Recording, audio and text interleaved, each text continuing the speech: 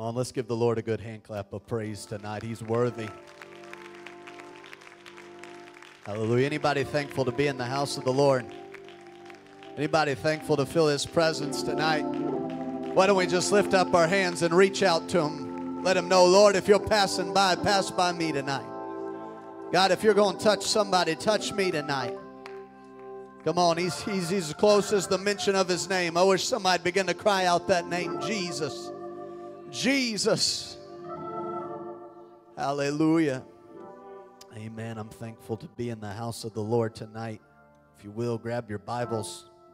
Turn with me the book of Matthew, chapter 27, verse number 24. Man, as you're turning there, man, I want to give honor to my pastor in his absence. Thankful he would allow me to stick around and preach here tonight. I'm heading out this weekend to go to Illinois and then come back and pick up my trailer and going up to northern Indiana. And I'm thankful I get to be here one more time before I head out. Enjoy the privilege to get to be here. And I honor him for allowing me to come back.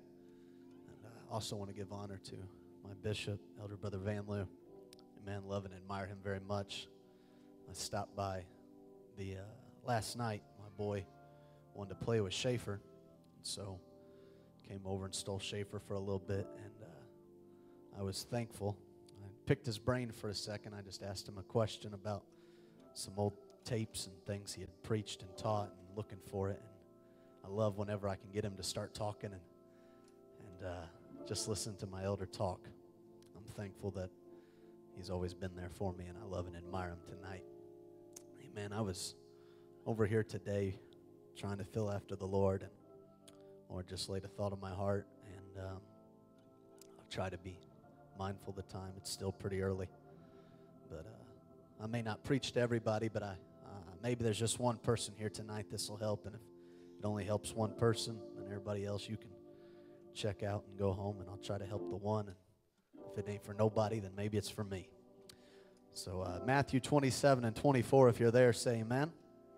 Bible says, when Pilate saw that he could prevail nothing, but that rather a tumult was made, he took water and washed his hands before the multitude, saying, I am innocent of the blood of this just person. See you to it. Then answered all the people and said, his blood be on us and on our children. Then released he Barabbas unto them, and when he had scourged Jesus, he delivered him to be crucified. Then the soldiers of the governor took Jesus into the common hall and gathered unto him the whole band of soldiers, and they stripped him and put on him a scarlet robe. And when they had plaited a crown of thorns, they put it upon his head and a reed in his right hand, and they bowed to the knee before him and mocked him, saying, Hail, King of the Jews. They spit on him and took the reed and smote him on the head. And after that they had mocked him, they took the robe off from him and put his own raiment on him and led him away to crucify him. And as they came out, they found a man of Cyrene, Simon by name. Him they compelled to bear his cross.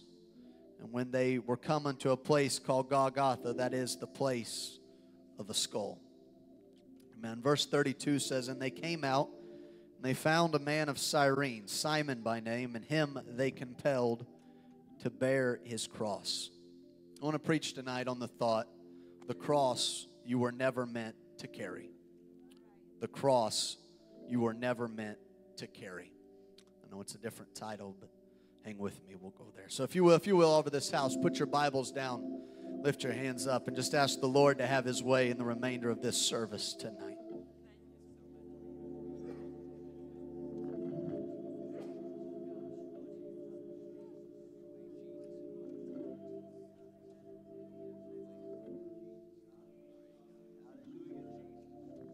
Hallelujah. The church say amen. Amen. You may be seated. Amen. Begin to look in the Bible. The Lord has set His face like flint towards Jerusalem, and He is heading there towards His impending crucifixion. He is walking that final days of His life towards Calvary, as we all know, and there is the disciples around Him, and they begin to come to Him, and they tell Him they're trying to find out, Lord, when you come into your glory, can we sit on the right hand? And Can we be a part of your kingdom? And 3 times on this journey, he comes to them and he stops and he tells them, can you drink of the cup that I'm going to drink of? Are you willing to drink of the cup that I'm going to partake in? If you look at that cup, it was a cup of suffering. It was a cup of trial. It was a cup of a cross. It was a cup of scourging and bruising and pain. And he asked them, are you willing to take of the cup? Are you willing to drink of the cup? And they begin to travel a little farther, and he tells them, and Jesus says, if any man will come after me, let him deny himself and take up his cross and follow me. Tonight I want to make it clear, I'm not preaching about this cross tonight. It's still demanded of us that we are willing to take up our cross. If we can drop the monitors down just a little bit, if you don't mind. But he tells them, you must be willing to take up your cross and to follow him. There's still a cross that we must be willing to bear. We must be willing to take up our cross daily. We must be willing to take on the name of Jesus. We must be willing to pick up, amen, this cross that we're supposed to carry and walk with it every day. There's still a cross the church has to pick up. If we're going to be his, we got to take part in his cross. We still got to be willing to take up the cross every day and follow after him. It's still a cross of separation. It's still a cross of Jesus' name baptism. It's still a cross of Holy Ghost speaking in tongues. Amen. This world may not like the cross, but is there still somebody here today that's willing to take up the cross and follow after him? In the good times I'll follow him, and in the bad times I'll follow him. I'll take up the cross and follow Jesus. Amen. We got to be willing to take up that cross and follow him. But he begins to tell his disciples, you've got to take up the cross and you've got to be willing to follow me if you're going to be my disciples. And he begins to tell them, he says, listen, I know that you've got to be willing to drink of the cup of suffering, the cup of my death. If you're going to be a part of me, are you willing to drink the cup? And Jesus begins to let them know that, listen, this life that living for me, it's not always roses and mountaintops and everything good. That there is days that you have to walk through the valley of the shadow of death. He said there's going to come days that a man is of a few days and he's full of trouble. Amen. On another place, Jesus said that offenses will come. Amen. There's going to come a day when somebody's going to gossip about you. There's going to come a day when the doctor's going to hand you a report that you don't like. There's going to come a day when good people walk out of your life. Amen. There's going to come a day when good things are going to happen to bad people and bad things are going to happen to good people. And it's in those times Jesus said, I want you to understand something, that this walk with God, if you're going to be successful, you can't do this on 50%. You can't do this on 75%. You can't do this thing on 99%. If you're going to be successful in living for God, you're going to have to do it with all your heart and all your mind and all your soul and all your strength. What are you preaching, Brother Coffey? When the trial comes and when the test comes and when the doctor's report comes and when people gossip and walk away, you better have a backup plan. And that backup plan better be casting all your care on him, for he careth for you. I came to preach to somebody that walked into Abundant Life on a Wednesday night carrying a heavy load, carrying a heavy burden. I come to let somebody know, amen, you can't carry it on your own. You can't make it through life on your own. You need a God. You need to pick up that burden and cast it on him. You can't walk carrying it. It'll kill you carrying it. You got to pick it up and hand it to the master. Come on, I may just preach to one person tonight, but let me preach to that one person that walked in here tonight, that you're carrying a heavy load, and you're wondering, how am I going to make it through another day? I came to give somebody the answer tonight. The answer's not in you trying to carry it on your own. The answer's not in you trying to stumble through the valley carrying a heavy burden, but the answer is casting all your care on Him. Why? For He careth for you. I want you to know it's not the will of God for you to deal with that on your own. It's not the will of God for you to walk stumbling around carrying a heavy load. Jesus paid too high a price on Calvary for somebody to carry that. I don't know what you walked in here carrying, but somebody needs to cast your care on Him. I don't care if you've carried it one day, 10 days, or 10 years. It's time to lay it down. I don't care how long you've carried it. Tonight's the night for somebody to cast your care on Him, for He careth for you.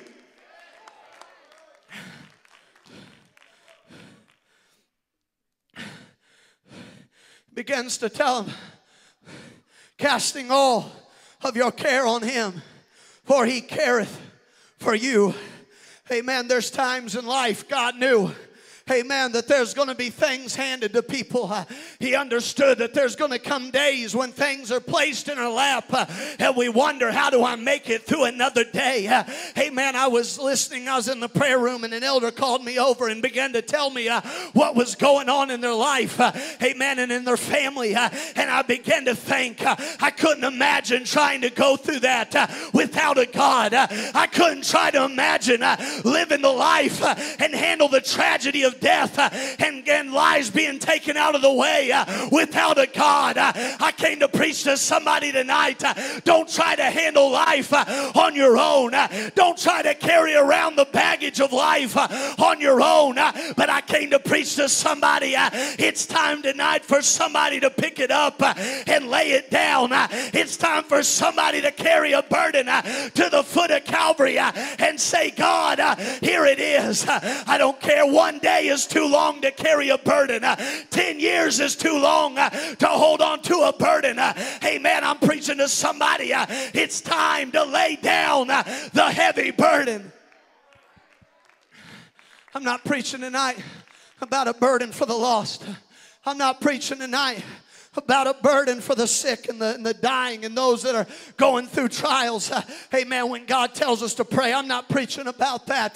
But I am preaching to the person that you wake up every morning and there's that burden on your shoulder, and you go to bed at night and you got that burden on your shoulder, and the enemy tries to tell you, see, God's forsaken you. See, God don't love you. If God loved you, you wouldn't go through that. If God loved you, you wouldn't have to carry that. And when you first started carrying it, you could run real good. But now we're talking 3 and 5 years later, still holding on to a burden of what happened in the past. Amen. There comes a time when you got to say, you know what? I'm picking it up and I'm moving it out of the way. I'm laying aside. I'm casting my care on Him. I'm laying it down at the feet of Jesus because He cares for me.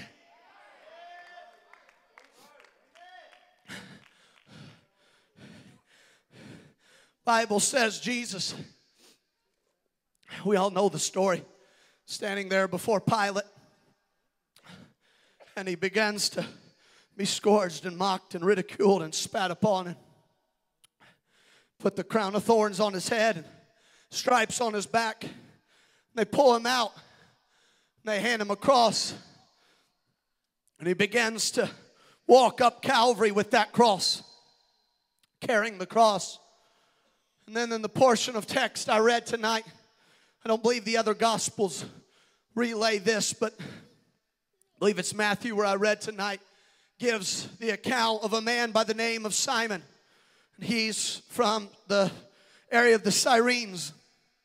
And he is a faithful man from the best that I can find. He loves God. And he's traveled all the way to Jerusalem to fulfill the Passover. And amen, to do his godly calling, what he's supposed to do and what he's called to do. And he comes all the way to Jerusalem, and he makes his way there, and he's trying to do his best to please God and to fulfill the law. And I didn't come tonight to preach to the person that's out slipping and sliding and messing around, but I came to preach to that good saint of God that knows what it's like to try to be faithful. That, amen, you do everything you know to do. I pay my tithes, I give in the offering, I'm faithful to church. When the church doors are open, I'm there. Whenever it's prayer time, I'm in the prayer room. I came to preach to that member of Simon's. I came to preach to that member of Abundant Life that you know what it's like to try to be faithful. And Simon shows up to Calvary that day as there's a crowd, and he begins to make his way up and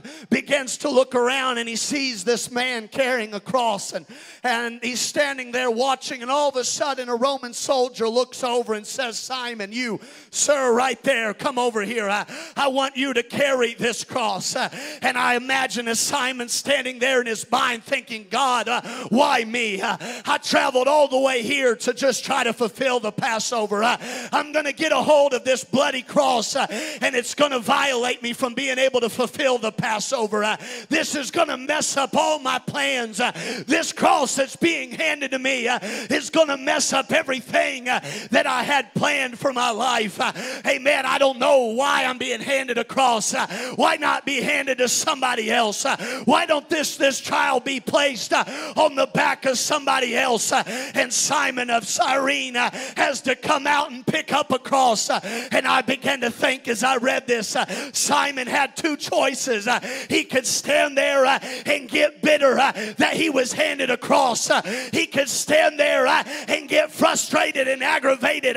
Why did I have to go through that? Why was that handed to me? And he could stand there and hold on to it and die holding on to it. Or he could understand that I was never meant to carry this cross, and he could pick it up and carry it to Calvary and lay it down. I came to preach to somebody tonight that walked in here carrying a heavy burden. It's not the will of God for you to stand there in the middle of the road, Simon, carrying a cross. You got to pick it up, carry it to Calvary, and lay it down. Come on, Simon, where you at tonight? You walked in here carrying a cross of disappointments, walked in here carrying a cross of hurts and pains. Don't stand there and die in the middle of the road, Simon. Pick it up, lay it down at the feet of Jesus.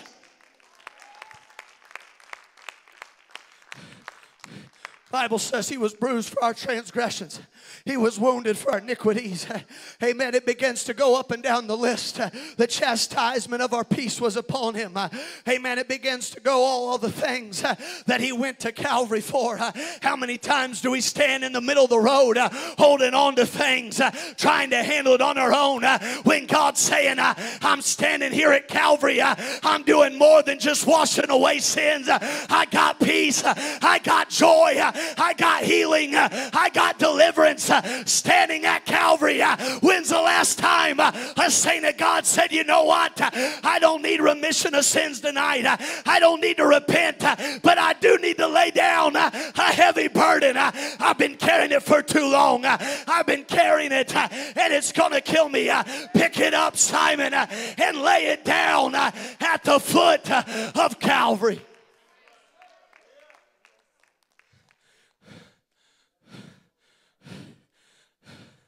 I remember, I know everybody knows my stories.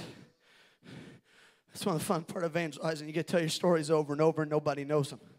When I'm home, everybody knows all my stories. But I remember whenever everybody knows we lost our first baby, we was trying. I remember times my wife came home.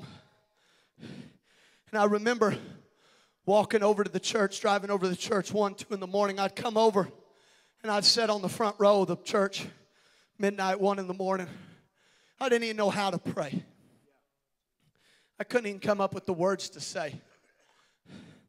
And I remember about that time, I remember my bishop, my pastor at the time, had stood and prophesied about there was going to be babies born out of wedlock if people didn't listen. And I was watching as at the same time I'm trying to be faithful and live for God and be the youth leader and pay my tithes and give. I'm watching judgment be poured out on the other side, and what would have been judgment on them would have been a blessing for me. And I remember coming into church and sitting down on the front row and not even knowing what to pray, what to say. Lord, I don't even have the words to put it all together. And I remember one night when I drove over here, I began to tell him, Lord, I'm not able to bear this on my own one more day. God, this is going to kill me. And it was in those moments I felt like the Lord let me know, Jonathan, you got to pick it up and lay it down. Yeah, you went through it. Yeah, it hurt. Yeah, you're disappointed. But if you're going to make it, you got to pick it up and lay it down at Calvary. I came to preach to somebody tonight. Don't die in the valley of disappointment. Don't die because somebody hurt you and failed you. Pick it up and lay it down at Calvary tonight. God is still greater. God is still more powerful. But you got to be willing to lay it down. I imagine as Simon was standing there holding a cross with the decision, do I hold on to this or do I lay it down? Do I stand here and carry it another day, or do I lay it down? I began to think Calvary was on hold until Simon decided what he was going to do with his cross. Acts 2:38 was on hold until Simon decided what he was going to do with his cross. There was a lame man sitting at the gate, beautiful, that could never get his miracle until Simon was willing to lay down that cross. And I came to preach to somebody tonight.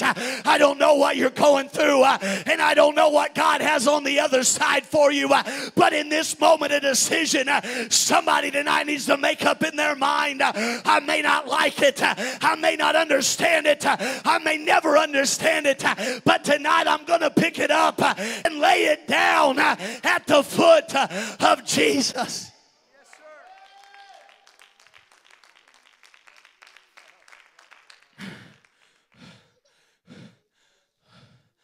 Remember a while back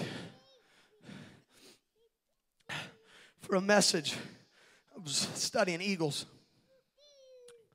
I came across something that fits tonight. They studied eagles. Eagles, these great, majestic birds, strong wings. The ability and the strength they have is incredible. And they found that most of the times eagles will swoop down into that river, that lake, that whatever it is. And they'll sweep down. And they'll get a hold of a salmon or fish, whatever it is.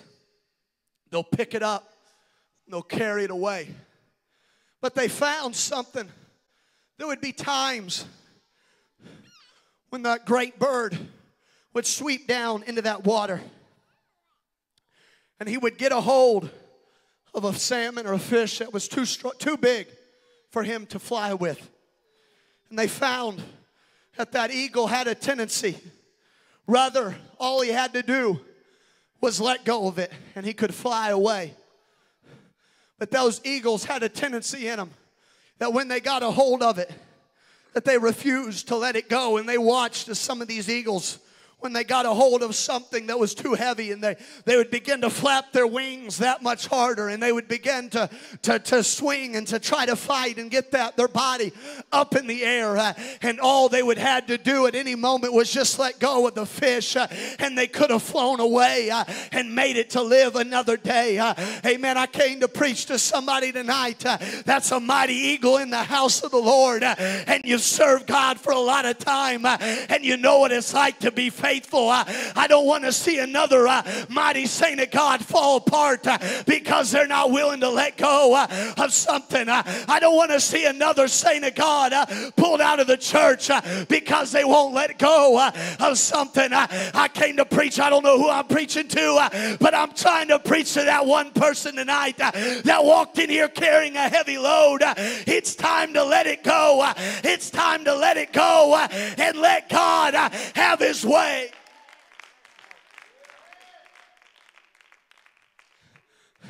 I watched. I remember sitting there. God, when's it going to work out for us? When's it going to happen? And I watched as the whole time I sat there trying to carry it by myself. There was people that come and pray for me, but it didn't really matter. I was carrying something down on the inside that only I could carry at that point. And amen, it seemed like nothing was working. But when I finally said, you know what, God, I don't care what anybody thinks of me. I don't care who's around me. God, I got to lay this down if I'm going to make it another day. I watched as God began to work out. And today I got 2 little miracle babies. I came to let somebody know tonight, I don't know what you're going through, but it's time for somebody to pick it up, walk down to the foot of Calvary and say, God, I'm laying it on an old-fashioned altar. I'm casting all my care on him, for he careth for you.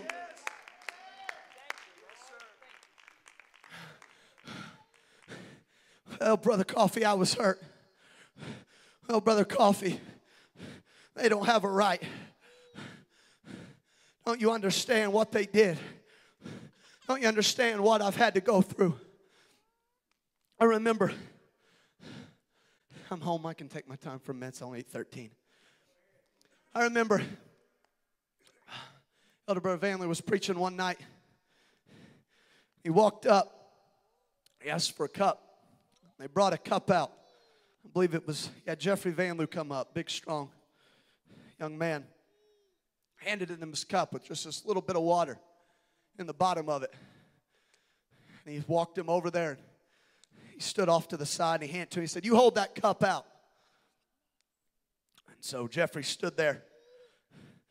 About first 5 minutes of his message, he stood there. And Brother Van would ask him so every so often, you doing okay?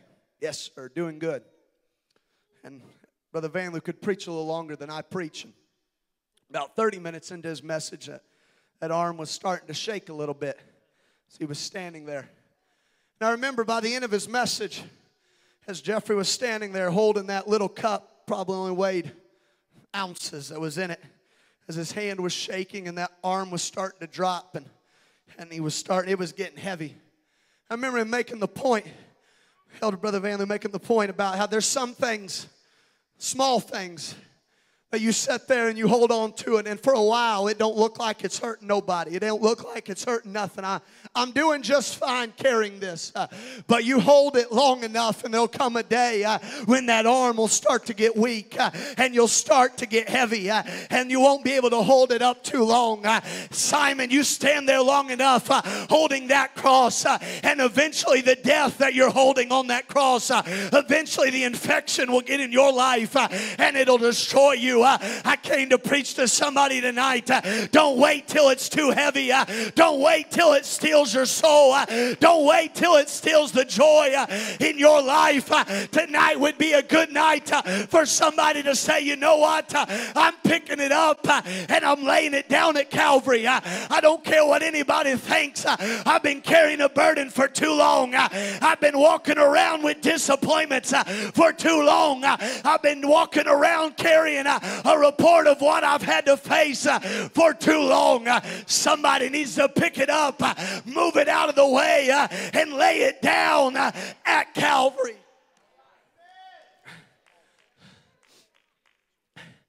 Amen. If the music will come.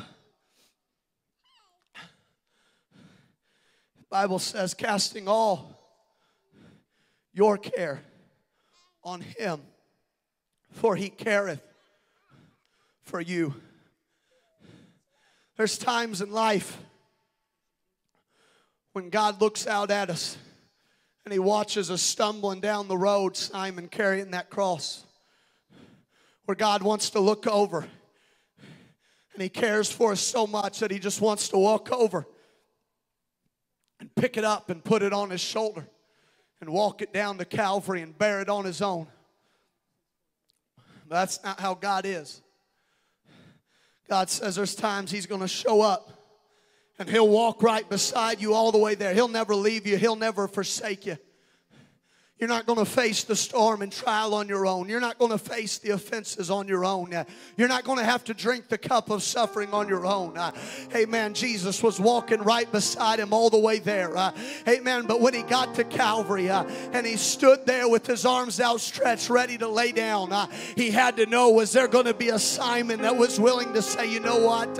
I've carried this as far as I'm supposed to carry it. I've walked through this trial as long as I'm supposed to walk through it. I've walked through the valley of the shadow of death. Amen. The last day that I'm going to walk through it. I've carried this burden for the last day. And tonight I'm going to pick it up. I'm going to walk it down to an old-fashioned altar. And I'm going to lay it down. Amen. Is there somebody here that knows what it's like? That says, preacher, I've been carrying a burden for a long time.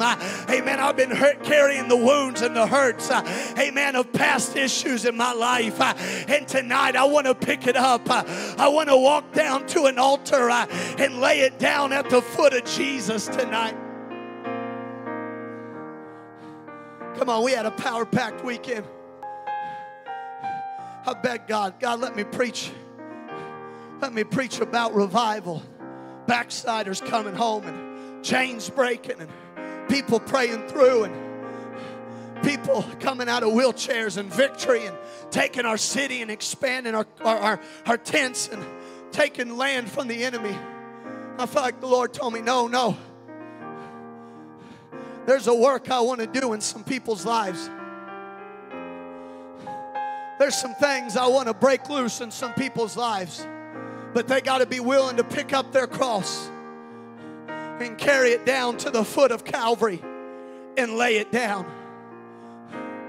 Amen. I watched, the Bible says in Psalms 52, 55, and 22, he says, cast thy burden upon the Lord, and he shall sustain thee.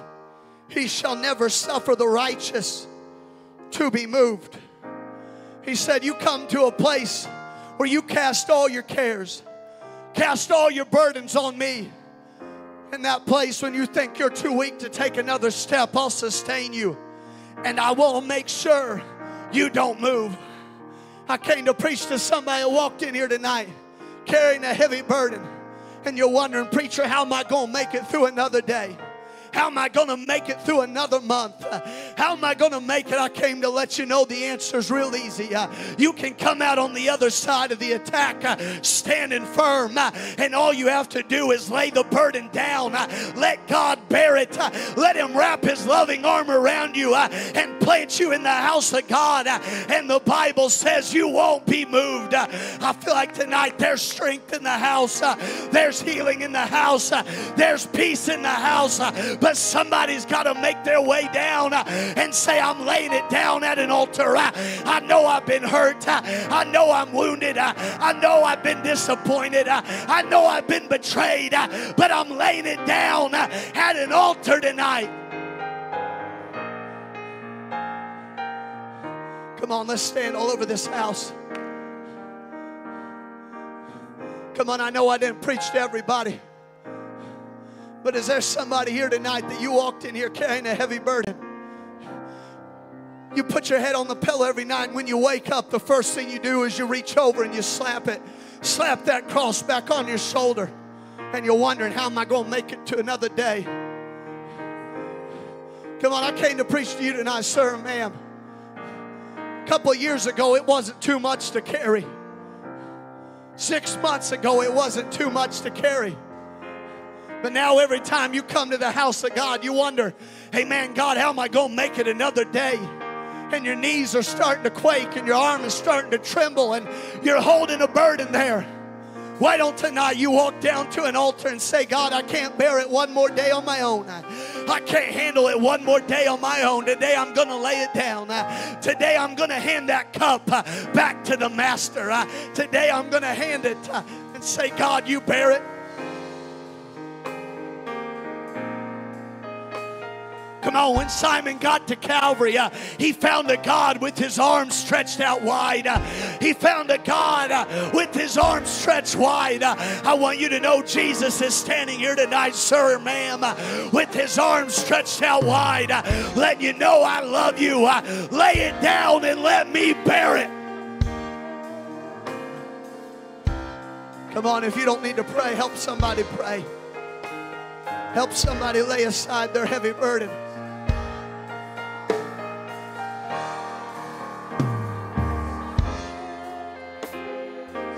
Come on. Come on, the cross you was never meant to bear. Lay it down. Lay it down. Lay it down, Simon.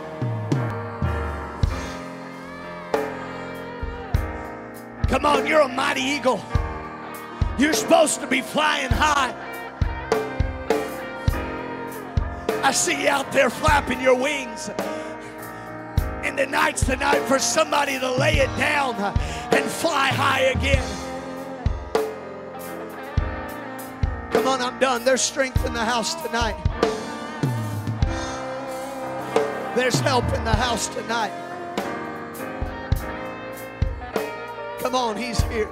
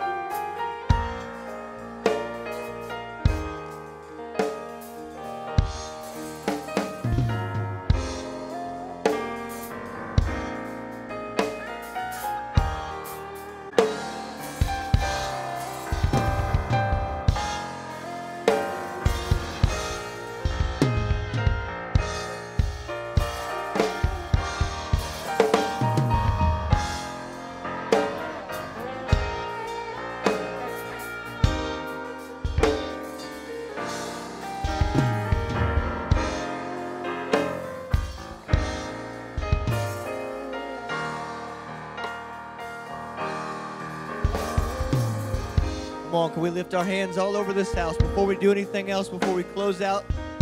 Come on, would somebody lift their hands and just let the Lord touch you today? Jesus, we love you. Come on, it's okay to admit, God, I need you tonight. God. Hallelujah, Jesus.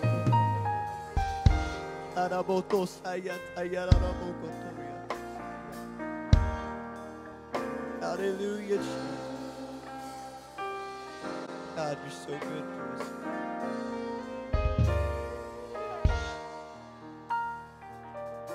Amen. I'm thankful for the word tonight, Brother Coffey.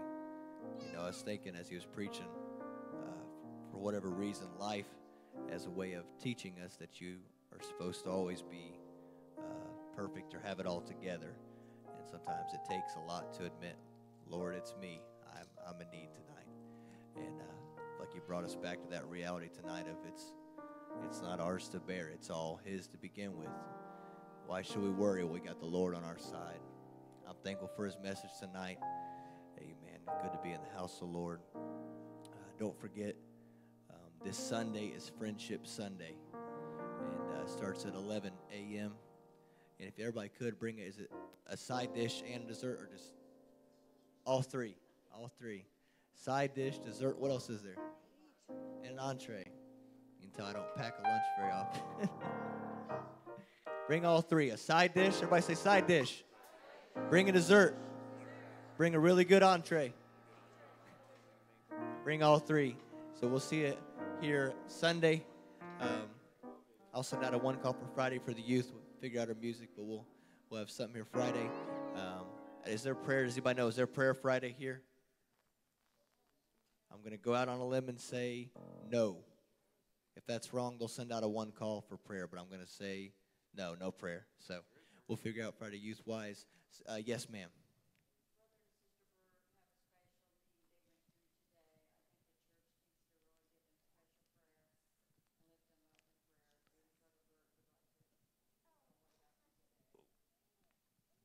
Amen. Tell you what, let's if we can, let's all extend our hands up here towards Brother Burt. Before we dismiss, let's pray for this family as we leave. God, we love you, Jesus.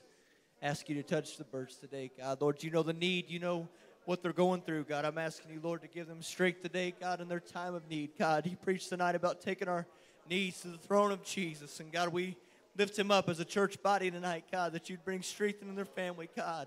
Touch their lives, God. Touch their need. Lord, in the name of Jesus, we pray, God. We thank you for it, Lord.